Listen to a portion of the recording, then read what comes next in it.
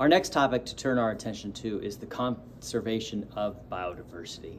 And biodiversity means the diversity of living things. And this is for section A4.2. So biodiversity means the diversity of living things that are on the planet. We can look at this at a couple of different levels. Starting most broad, this would be within ecosystems. And an ecosystem is a combination of all of the living things in an area as well as the abiotic, the non-living components. So like water temperature, sunlight, pH, etc.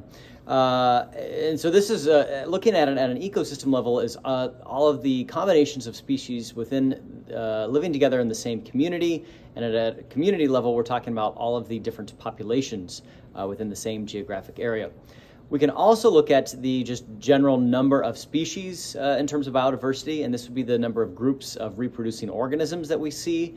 And then also lastly at a genetic level, and this would be the variety of genes within the gene pools of particular species. So we've got ecosystems, we've got species, and we've got biodiversity at a genetic level. So how many different species do we have living on the planet? Estimates range anywhere from about 2 to 10 million eukaryotes that are currently living on the planet. There's too many unknowns to include all of the prokaryotes. We really just don't completely know. It's difficult to estimate the number of species that have lived in the past because fossil records are challenging in that it's difficult to indicate exact specific numbers. So we really only have relative numbers, and it's a prediction of how much life existed on the planet in the past. And so over the course of Earth's history, we've seen some major extinctions that have really changed the biodiversity of life. And an extinction is when there's a termination of a taxon by the death of its last member. There's no more of that particular taxon, that species. And so then over Earth's history, we've seen 5 major extinctions. The last was about 66 million years ago at the end of the Cretaceous period. And this is when the dinosaurs went extinct due to a large asteroid colliding with Earth. Past extinctions probably were most likely caused by volcanic activity. That's what the evidence suggests.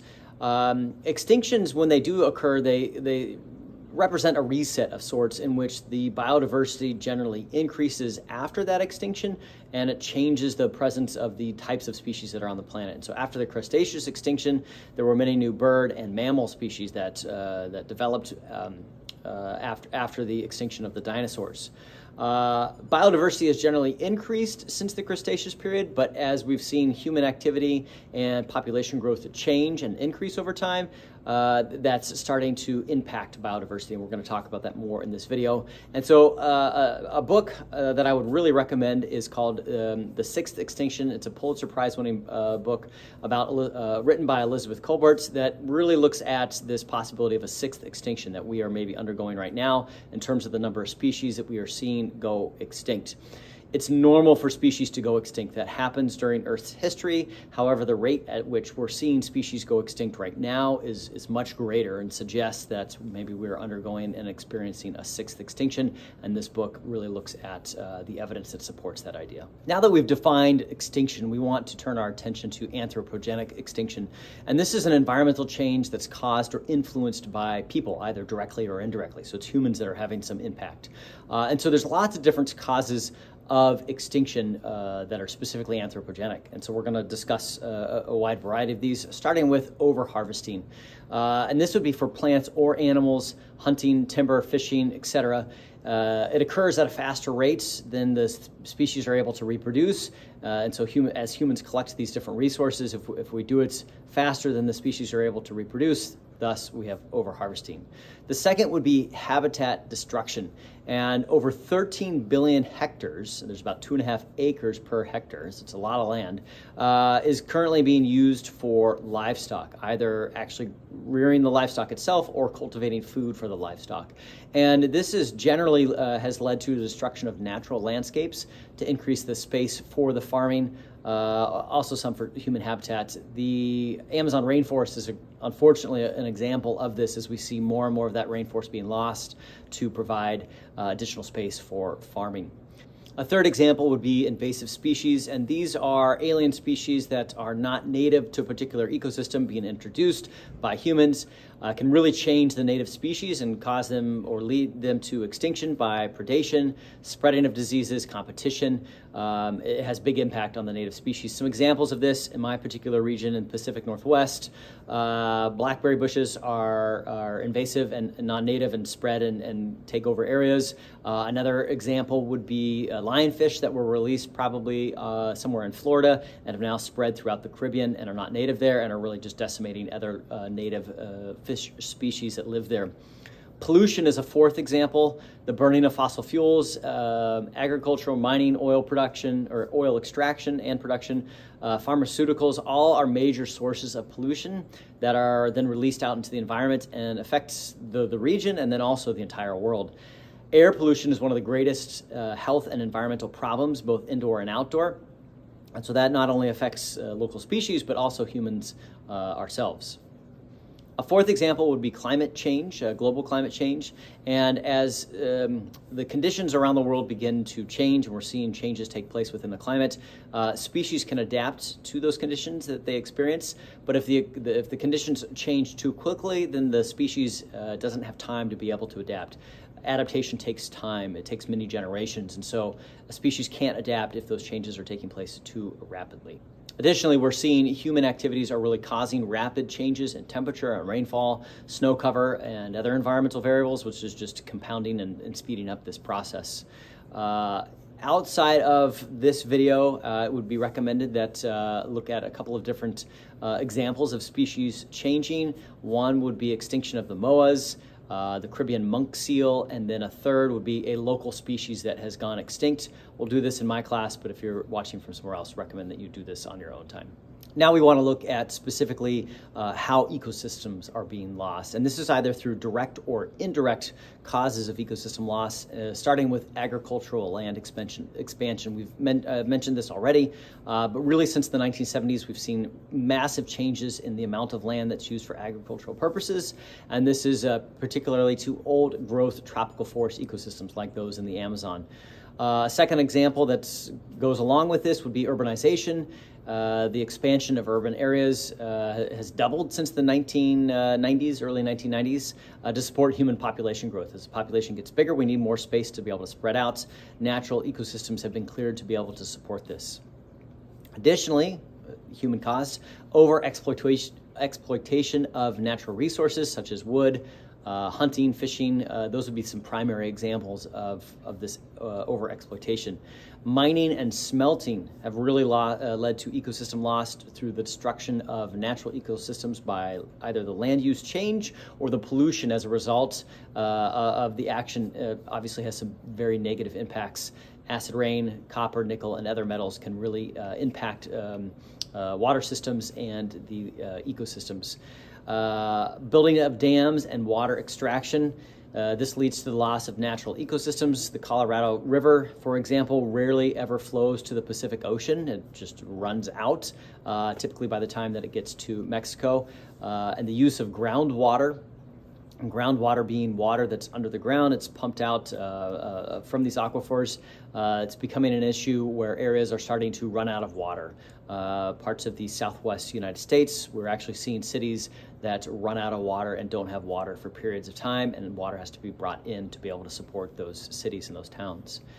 Another example would be the drainage or diversion of water for human use, and this can really change the or eliminate complete ecosystems because of the moving of how water flows and its water system. Fertilizer pollution and that runoff of the fertilizer, this can cause a process called eutrophication, and this leads to algae blooms. Lake Erie of the Great Lakes has been significantly impacted by algae blooms, and they're frequent also off the Florida coast and Gulf of Mexico. Images of Lake Erie, but if you look this up, you can see it's pretty typically happening now every year with large algae blooms in Mexico, and this is runoff from excess fertilizer from farming, runs into the rivers, and then eventually gets out into the ocean and creates this large bloom of algae that then creates a toxic environment and essentially kills pretty much everything that's found in that water area. Can also happen locally within small lakes or very stagnant, slow-moving areas of water. Lastly would be climate change, and this is one of the variables of climate change have impacts and can lead to the loss of ecosystems. And we'll spend some time investigating the local impacts of climate change here as well. An additional topic that you'll want to spend some time taking a look at and researching for ecosystem loss is the dipterocarp forest ecosystem that's in Southeast Asia, as well as, again, an ecosystem that's been impacted in your local area, depending on where that's at. So now that we've established some of the causes of the biodiversity crisis, we want to turn our attention to the evidence. And in science, a claim, such as that there's a biodiversity crisis, needs to be supported by evidence. And so there's lots of evidence that supports this. The IPBES, or Intergovernmental Science Policy Platform on Biodiversity and Ecosystem Services, assesses, this is an organization that assesses the state of biodiversity worldwide, and it looks at a number of different variables to monitor our biodiversity and see, is it a problem? Is there a crisis? And so some things that are examined would be population sizes, the range of species, diversity of species within an ecosystem, the richness and unevenness of biodiversity, ecosystem size, number of species threatened within a taxonomic group, and the genetic diversity within a species, going back to what we talked about with biodiversity at the very beginning of this video.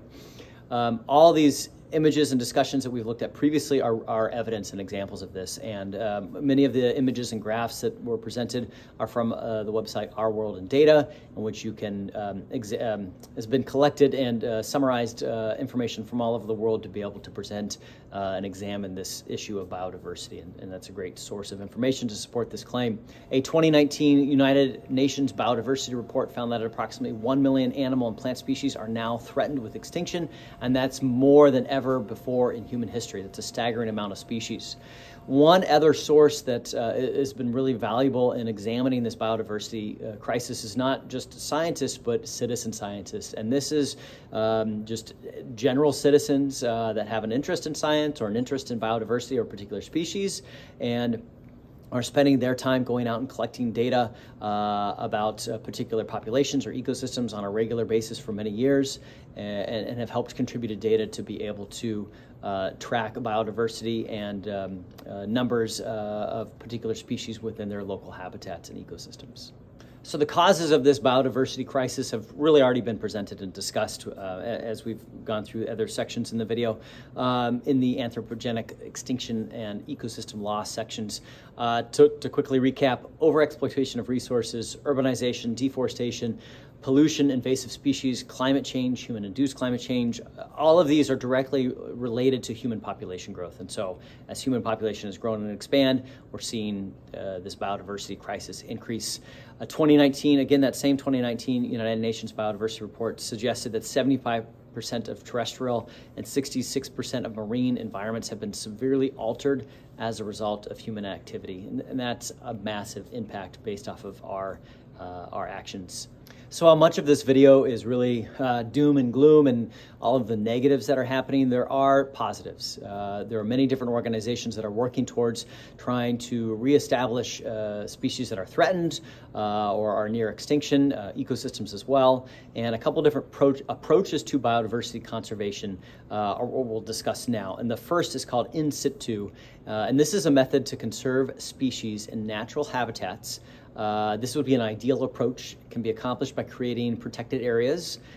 So, for example, the Masai Mara in Africa is a protected area that the local species are able to survive there without the threat of poaching and being impacted. There are marine environment protected areas all throughout the world. Those would be examples of in situ conservation methods. In terms of benefits, they keep the species in location that they're adapted to. It allows them to interact with other species. Behavior patterns can remain the same or normal.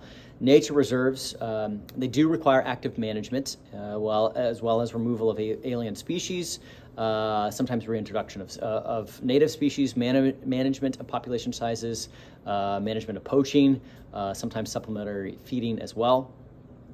And in addition to this is the process of rewilding And this would be a form of ecological restoration aimed at increasing biodiversity and restoring natural processes. It differs from just ecological restoration in that while humans may be involved, its main purpose is to reduce human influence on ecosystems as much as possible. So that's all in situ. Ex situ is the preservation of species outside of their natural habitats. And examples of this would be like growth of plants in botanical gardens or animals in zoos. And this is made possible by the removal of species to a new location to be able to protect them from whatever the environmental impact is that's impacting them. For example, birds in New Zealand moved off to offshore locations to protect from invasive species. That'd be an example of this. Or long-term storage of germplasm, and this is material that would be used to propagate in the future, such as like seed banks or egg and sperm storage. The biodiversity crisis is so large that really efforts have to be targeted and be very specific to try to benefit those most in need. And the Edge of Existence program has some criteria to help establish that. And they're based primarily on two things. Do the species have few or no close relatives, meaning a very small clade?